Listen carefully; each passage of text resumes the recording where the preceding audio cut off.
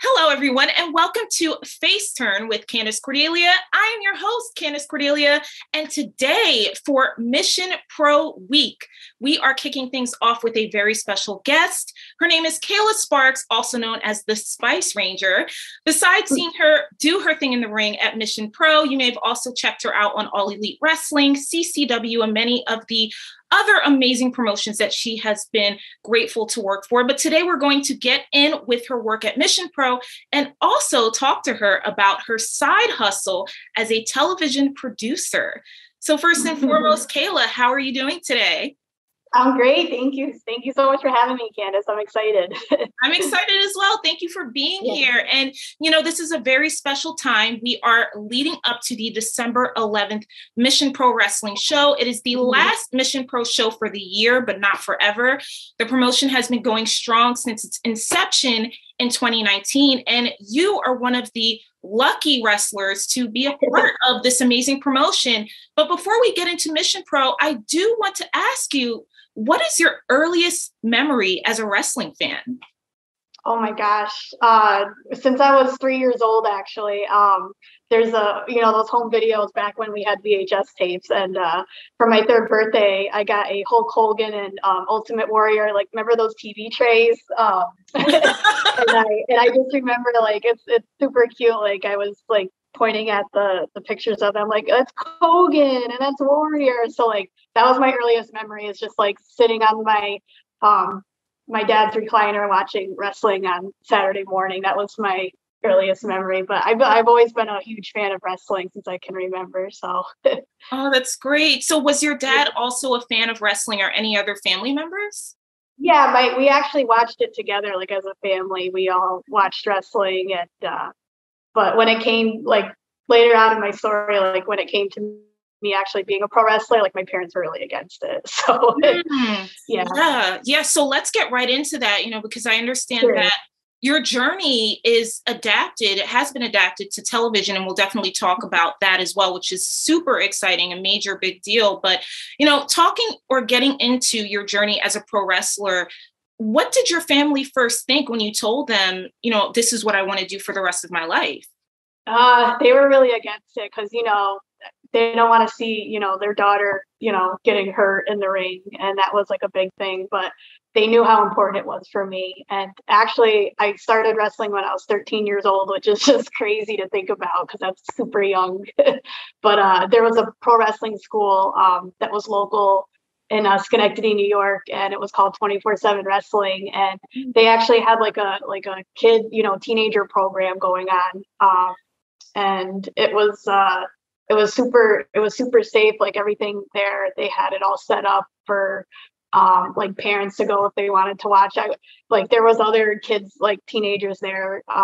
So it was nice. It was like our own little like family. So they treated everyone like your family, which is great. That's how it should be. But yeah, they were really against it at first, and just my mom was more supportive than my dad. Like my dad was super against it. Like he didn't go to any of my shows or anything. So, but I worked part-time at the mall just so I could like afford like gas and tolls and everything for like to go to all these wrestling shows, because I got to actually travel and have the opportunity to go wrestle at shows around the Northeast. So, and I didn't have a car at the time because I was underage. So like my mom would drive and we would have like road trips and stuff. So that was fun. Wow. Did you find yourself in situations where you were the only girl? I mean, at this camp, how many girls were you the only girl at this camp, or were there others?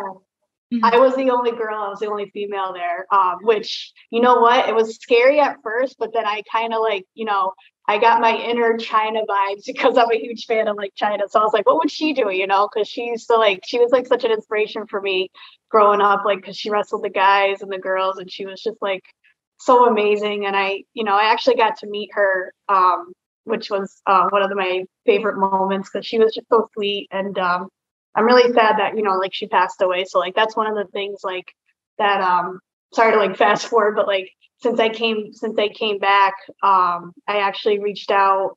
It's really sad. Like I reached out to her like a couple of days before she passed away, just to tell her like how much she was an inspiration for me. And like, So that was really upsetting, like to know that, you know, you never know, like something could happen tomorrow, and like to tell your heroes or like people you grew up by, like that were your inspirations, like to tell them, you know, today, and like, you know, but yeah. Wow. And not many people can say that they've met China. So I I know. describe that had to have been such a heady experience. What was she Yeah. like in person? She was, oh my gosh, she was so sweet. Like I just remember her being super like kind and nice. And like I was so nervous. I had like you know, I was like 12 at the time. So like I was just like I gave her this doll thing. It was like really corny, like really cheesy. I'm like, I don't know what to give. So like she actually made it funny. It looked like it was like a voodoo doll or something, but I tried to make it look like it was her. And I put like, I don't know, electrical, it was like a last minute thing. I put like electrical tape for like her gear or something. And she made a joke and was like, oh, you know what? I should try that in the ring, like as her gear, like to be funny. Like it was just funny. She was just super nice. Like, so that's what always like stuck with me, is that she was just so nice to her fans, and like, that's how it should be, you know, like, cause we're all fans at the end of the day. So like, it's nice to see that, you know, people are kind of nice. Wow, that is amazing. And it sounds like you had a pretty good introduction into the business, particularly at that young age. What did your friends think about you getting into wrestling, you know, going to school and being like, I'm training to be a pro wrestler? Yeah, they thought it was cool actually. Like everyone like in my school was like, you know, that's awesome. But then, you know, a lot of the kids were like, I got bullied a lot actually in school for, you know, being different, and just like there wasn't a lot of wrestling fans in my school. So like back then it was like, nowadays it's different, but back then it was just like, it was, people made fun of me because the way I dressed, like because I was like a tomboy, and I had like I would always wear like wrestling shirts and baggy clothes and stuff. And like I just remember the kids were really mean and stuff. And I remember some of the teachers were actually really mean, because we actually had like an essay we had to do, like, what do you want to be when you grow up? And you know, I wrote this essay in 8th grade, like, I want to be a professional wrestler. And like, this was before I started training. And I just remember the teachers were really mean about it, like, oh, you know, that's fake, or like, why do you want to do that? Or you want to like do something else, you know? And I was like, no, this is what I've always wanted to do since I was a kid. And, you know, like, I just remember my one friend, Christina, she just stood up in class, and she's like, you know, it's not right that you know, you make fun of her about her dreams. Like, you know, it's just like anything. It's like being an actor, like, you know, it's you're out there performing, but you actually can get hurt and stuff like that. So yeah, that's yeah, my friends are really supportive though of it. So that was nice. They used to come to my local shows when I had them, and so that was fun. What do you think your teachers would say now that you've had the success that you're currently experiencing in wrestling? Oh my gosh. I guess a lot of them, like, you know, they were like, Dad, you know, it's stupid, it's fake, whatever. So I'm sure they're like, they probably saw me, like, they'll see me on TV, be like, oh yeah, I guess we were wrong, you know, to tell her she couldn't do it, you know. But there was actually some teachers that were really nice. I remember that, you know, really supported me. So that was nice.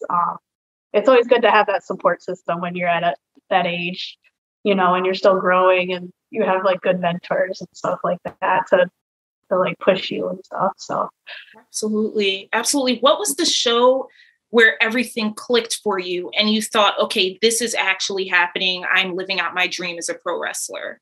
oh my gosh, my first match actually, that was back in September, you know, 21st, 2002 was my first match. And I remember it was a lumberjack match, and it was really special to me because like all the guys that were there at the show, they all surrounded the ring. So I felt like it was like everybody was there like cheering me on. And that was one of my like favorite moments, like just having my first match. That's like any, you know, for any wrestler, like they'll never forget their first match. That's lovely. And now here you are, fast forward to your work on television with All Elite Wrestling and Dark Elevation, and then other promotions like CCW, which I mentioned earlier. But particularly with Mission Pro Wrestling, we have to give the promotion and Thunder Rosa and everyone involved their flowers, because what we are witnessing in real time is truly a revolution, I believe, in women's wrestling and in the wrestling industry itself. So my first Mission Pro related question for you, Kayla, is what was your first impression when you got to Texas, you had your first show at Mission Pro, and you met Thunder Rosa? Yeah, oh my gosh, it was amazing. Like I have nothing but awesome, great things to say about Thunder Rosa and Brian and Melanie and the whole crew at Mission Pro. Like they're amazing there. Like they're just, they're just such good people, and they really care about like all the women that like work hard and like want to chase their dreams, and they're giving them this, this platform that a lot of places aren't giving. But they're just amazing. I have nothing but awesome things to say about them. And like when I went to Texas, I was just like in awe. I was just like, I can't believe, I was so happy to be there. And like the locker room, like all the girls there were like really supportive of each other, and they, it's different there. It's like a different vibe, and like everyone supports each other, and that's how it should be. Like, but yeah, like Thunder Rosa, I actually didn't get to meet her there. I think she had an AEW appearance that day, but I got to meet her in the ring at AEW at the Grand Slam in front of 20,000 people, and I got to wrestle her. So that's how we actually met. But like, it's just crazy. Like this whole story is just amazing. Like I can't believe all these opportunities. I'm so thankful for Brian and Thunder Rosa, because they both really they really made my dreams come true. And I'm so thankful. Like I just can't believe all this stuff is happening. Yes. And I mean, Grand Slam, I remember watching it and seeing, I mean, when Thunder gets out on the platform, the pop for Thunder at an All Elite Wrestling show it's just insane. It's phenomenal. Yeah. What was that exact moment like, seeing her come out, being in the ring with her, wrestling her in front of, as you said, 20,000 fans for such a big promotion on TV? What was that like? It was surreal. I'm still pinching myself, because it's just like, you can't even put it, like, you can't even describe it in words. Like, I just remember looking at the crowd, just in awe. Like, I can't believe my dream's coming true, and I get to wrestle Thunder Rosa, like the greatest wrestler that's like alive right now. And just like, I just remember the roar from the crowd, and just like getting chills now just thinking about it. Like, it's just an amazing, I'll never forget that experience. Like you can't beat that. Like that's just, it was amazing. And then to hear the crowd when she came out, I was trying to stop myself from clapping, because I was like such a fan, of her. And like, she's just an inspiration for women and wrestling and just everybody. Like she really busts her butt, like to get where she's at. And she cares so much about just everybody in general. Like she's just one of a kind. And I'm just so thankful, like, that she came in my life, like when it happened. And it was, the match was, I mean, she got one over me, but I'll just never forget like that whole experience, and just being in the ring and being like, it was my first AEW appearance. So meeting everybody backstage, and just like people that I idolized growing up, like Sting, and it was just crazy. Matt Hardy, and I got to meet everybody. It was just, I'll never forget it. Wow. What's the single most valuable advice that you've received from Thunder so far, not just as a wrestler, but as a human being in this world? Oh my God. She has like such awesome advice. Like I tell her all the time, like I'm so appreciative like of everything that she says. Like the one thing that always stuck with me is she's like, you need to like believe in yourself, because this is your dream. And a lot of the times, like I've had so many setbacks, because it's been 14 years since I came back in the ring. So, that sits in my mind. And like, I had a previous injury, like a concussion, which forced me to stop at a young age, but I never wanted to stop. So like, I have like, everyone's like human, and we all have doubts in our head. Like, can I really do this? And like, but like, she really pushed me. Like, she's one of my biggest inspirations, like to just keep pushing and keep working hard, and just like, don't give up, and just always believe in yourself. So that always stuck with me with her. Yeah. And one thing that I have noticed, besides the many times that Thunder Rosa has spoken to the press about Mission Pro Wrestling, one thing that always stuck out to me is the importance, at least in her mind, of knowing the business in terms of financial stability, and making sure that anyone that she's coaching and mentoring understands the importance of being stable financially and really counting your money wisely. What are your thoughts on that, especially having been in this business for as long as you have? I mean, yeah, it's always important to like always like have a backup plan, because you never know. And it's always important. You're right. That's actually a good point. Luckily, I'm very, lucky, blessed that I've had a career outside of pro wrestling, in the past like 14 years. I have a really good, job with the state and a career. I was able to fortunately like purchase my first home when I was really young, like 23, which is a big accomplishment for, being that age. So I'm glad I'm lucky that I have a good career, like a backup plan. So I would always say like, to anybody in the business, like it's always good to have a backup plan and just in case. Absolutely. And there are of course, other promotions cater towards women wrestling across the globe. In your opinion, what makes Mission Pro Wrestling so unique and in the short span of time that it's been around, just super popular among fans? I just think like it's just such a different vibe. Like, I mean, there's everybody is just so willing to help out, and like everyone is just wants everyone's best interest like at heart, and like just the whole vibe of it is just so caring, and like I love it. Like they treat everyone like your family. Like it's just even like outside, like there's like personal things, like they always like follow up with everybody. Like I know Jasmine that wrestles there, her mom, was having breast cancer, and they raised money for that. So that was really nice. They really care about like everybody, like as individuals, like not just as wrestlers. So like I think that's what really like sets them apart, and I'm really proud to be a part of it. Like I'm so happy that I get to be a part of Mission Pro, and I love everyone there. They're great. They're like awesome people. So that's amazing. So what can you tell us about December 11th? This is going to be the final show for Mission Pro of the year. We can expect to see, of course, surprises.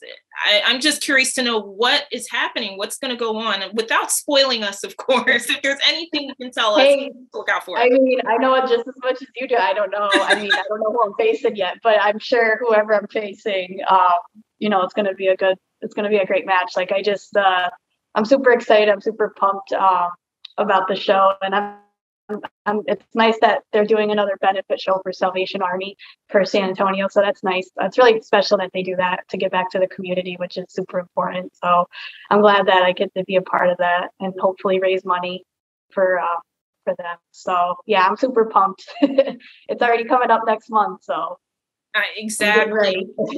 Time flies, right? And you've done seriously, and you and Mission Pro have done so much within a really tough time with the pandemic, for one.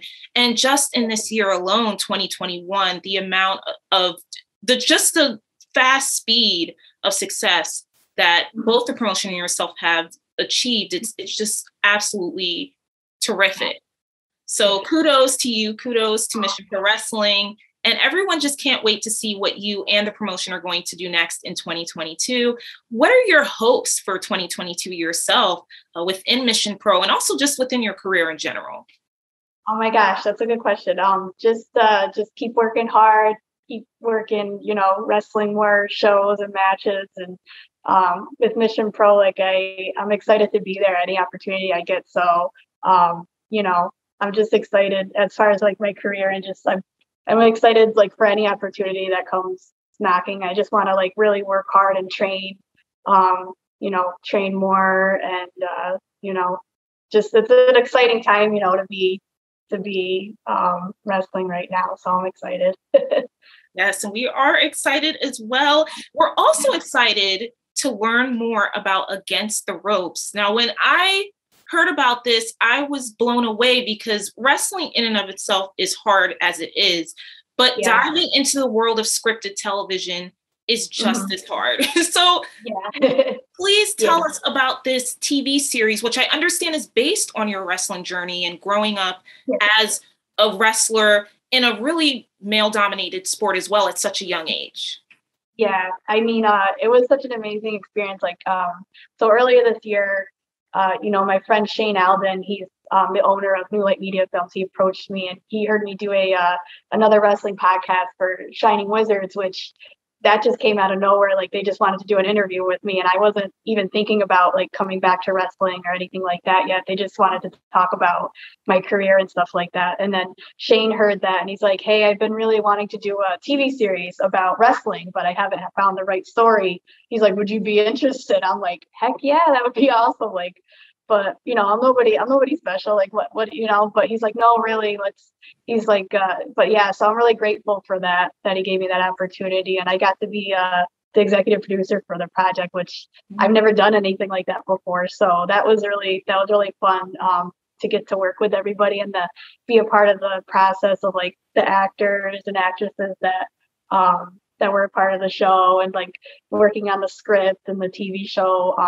Some things were in there, like, with anything with TV and movies, like some of the stuff is dramatized, and like, but the basis of my story is in there. Like it's based off, my story, like growing up. So yeah, it was just a difficult time. Like for me, like I mentioned, like, my parents were, against me wrestling, and that was really a struggle, and being the only girl was a little tough, even though like it was nice that it was like they treated like it was like a family and stuff. But like and then like, the coming out story is in there too, like with how that was really tough, like with my parents not accepting. And so that's all in the TV show. So I hope it inspires, people watching it, maybe that are inspiring to be a pro wrestler at a young age, like that, just, forget all the negativity and just, it's just chase after your dreams and just forget, all the negativity out there and just do what makes you happy. Yes. Yeah. How difficult was it for you to find the perfect actress to play you in this role? Oh my gosh. So her name's Marissa Roll. She's great. She actually got to work on another project with New Light Media Film. So that's how they found her. But yeah, it's all the actors and actresses there just did such a great job. Like the one that plays Mercedes is Hoops. She was on VH1's Flavor Flav and like all the reality shows. Like she's awesome. Like she did a great job with Mercedes, which is actually based off of my really good friend Mercedes Martinez that I grew up, like we got to wrestle around the same time back then. So she was a big mentor for me. So her character was awesome. Like everybody just did such a great job. Like I have no complaints. Like I can't wait for everyone to see it. Like all the characters, like my trainer, Duke in there. And then he did a great job. And just everybody did such a great job with everybody. That's really cool. I mean, was there a part in the series that really made you emotional that you weren't even expecting to get emotional watching it play back? Actually, yeah, there was quite a few scenes. It was mainly like the dinner table scene, which I don't want to give it away, but like, that was like the scene where that was really hard to watch. Like I even said that, like when I was on set, like I just had to like look away sometimes or just like take a breather, take a break, because that's actually stuff that really happened, so it's like it can be sensitive, but that's what actually is like the real raw part of it, because it's something that happened and something like the truth, the truth never lies. So like it's good to have it on the screen, like for everyone to see. And but that was a hard scene to watch, the dinner table scene with like my parents and stuff like that. But I got a little bit emotional with it, but I hope that people watching it will just see that, like I was saying, like all the negativity that was in my life and stuff, that that you can aspire and keep going and chase after your dreams no matter what. So. It's very inspirational. What did your parents think about your foray into putting your life story on the TV screens and really just sharing this very vulnerable part of your life to a much wider audience? Yeah, I mean, it's something that it's hard to talk about, but I mean, it's something that they don't really agree with or that they don't support. But I mean, I always say that it's important, like you make life what it is, like, so it's important to like always be happy and just, I'm thankful that I have like my support system and my friends and family around, so that support me and are pushing me to keep going and stuff. So that's what it's all about. So I'm happy for that. Right on, right on. And now with having this feather in your cap on your resume, is this something executive producing that you feel you're going to get more into as time goes on? Do you see yourself doing more of it, not just with wrestling, but just in general in the entertainment industry? Yeah, I mean, that would be exciting. I mean, that if the opportunity's there, I would absolutely 100%. Like this was such a great experience just to be behind the scenes and like working with everybody. I absolutely would love to do it again if the opportunity comes up. So That sounds fantastic, Kayla. What do your parents think about everything that you're doing now in terms of not just executive producing with television, wrestling, but being able to manage everything in your life because you're juggling a lot of different things at once? yeah, it's hard. I mean, I just recently didn't like I just, cut off communication with them just because of like they don't accept, me coming out and stuff like that. Cause I didn't come out till I was like in my early 20s. So now that I'm, you know, later in life, it was a decision I made just to make, to be happier and stuff. But yeah, it's hard to talk about, but um yeah, just life is too short. So I'm just glad I have a good support system with my friends and family, which, makes me happy. So I mean, it sucks that your parents, you want to have their validation and stuff like that. But I mean, it is what it is. I'm just thankful that I have like friends and family that support me. So Well, yeah. let's get into how you're an inspiration in the LGBTQIA community. Aw, We see everything that you yourself and your peers are doing on social media. We see all of the matches that are happening, all of the success that everyone is experiencing in one fell swoop. And it's very inspiring for a lot of people, particularly in that community, coming up, seeing what you all are doing and saying to themselves, I could perhaps do this too. What are yeah. your thoughts on that? Yeah, that's good. I just think it's great that I hope that I can inspire, like any person out there, whether they're gay, lesbian, bi, transgender, whatever, that there's a place for you no matter what. And especially in wrestling, like you see it more now. There's a lot more wrestlers like coming out, and it's nice to see like the support, which is important. So that's why you know, this is especially important to me because I was like in the closet for so long. So like, and I was ashamed of it, like with my sexuality and stuff. So now it's important for me to like put it out there and like, tell the world like it's okay to be who you are and be happy and, no matter what you are. So yeah, it's important for me. I hope that, with this TV series that people can watch and be inspired to, not give up and just um, chase after your dreams no matter what it is. Mhm.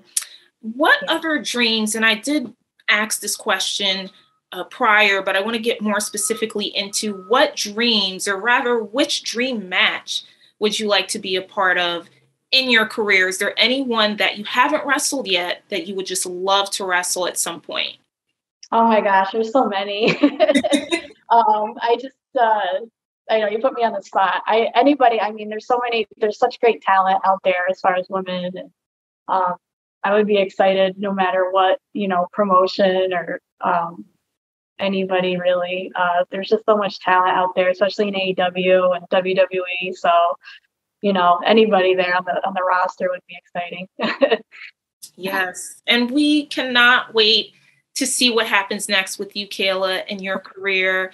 Where can we watch Against the Ropes? How can we get down and to the nitty gritty of seeing you, or rather seeing, I don't know if you're going to be starring in it. That happens sometimes. That does. Yeah. Yes. You might see a little cameo with me in there, but yeah, it's gonna be on Amazon Prime and it's gonna be on Hulu, and Revry TV. But there's no date yet of when it's gonna come out, but it's gonna be soon. We're just hashing out like the last couple of things with it, but it'll be definitely coming soon. Before the end of the year. So I'm Oh, excited. I can't wait. I can't believe it's going to be on all the like streaming platforms. That's exciting. It's exciting. that is huge. Amazon Prime, Hulu. I mean, Yeah. this is fantastic. And what I'm personally noticing is seeing more wrestling stories happen on a mainstream level. We're noticing that there's a lot more wrestling that's just happening on streaming platforms, terrestrial TV, film, as you can see the poster in the back of me, Fighting with My Family. More people are getting very fascinated with the world of wrestling. Heels on Stars, I got to shout that out. I love that show. Yeah. What are your thoughts on that now we're seeing more people who aren't in the business really taking to the story of the behind the scenes of wrestling itself? I mean, I love it. I'm all for it. So like, it's exciting that, there's more opportunities and more exposure for wrestling, especially behind the scenes. There's so much interest with it, with fans and everything. So even as wrestlers, like, it's nice to see, like, it's like on a, big platform. So it's awesome. I think it's awesome. I do too. And my last question for you, Kayla, is ahead of this December 11th show with Mission Pro Wrestling, for anyone that is not familiar with Mission Pro itself, in your words, why do you think someone should come out to a Mission Pro show? I think it's important, independent wrestling to support, any independent wrestling is important, and especially Mission Pro Wrestling.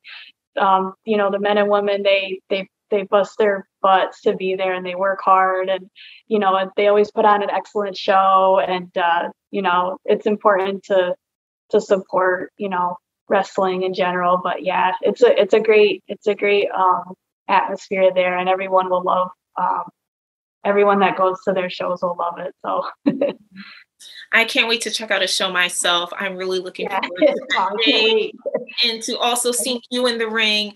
Congratulations. Yeah.